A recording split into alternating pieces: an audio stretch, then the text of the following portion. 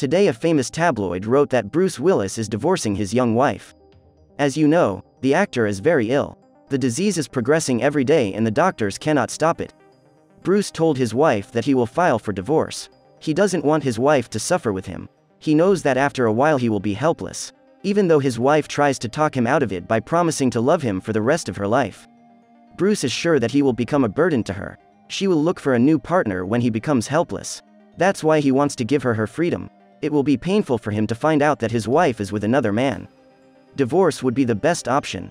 He leaves his multi-million-dollar fortune to his family. Most of the money will go to his daughters, and he will leave $3 million to his current wife. For the first time, while he is still able to function, he will be taken care of by a nurse. And when he gets really bad, he will be moved to an elite retirement home. A year in such an institution costs $2 million. Bruce Willis does not forbid anyone to visit him. This is how he plans to give his loved ones freedom.